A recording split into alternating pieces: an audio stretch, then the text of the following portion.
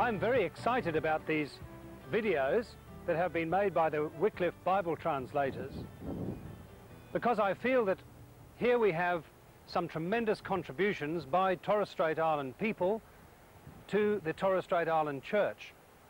We all need to learn so much about ourselves, about each other, about the church, and about God, who of course teaches us through Jesus Christ.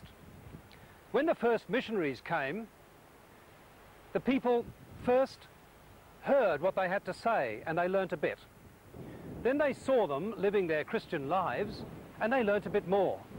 Then later, when the people of the Torres Strait became Christians and lived the Christian lives themselves, so they learnt a lot more by doing things with Jesus through the power of his Holy Spirit.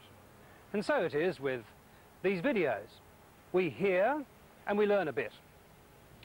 We see on our screens the acting of the people in these stories and we learn a bit more.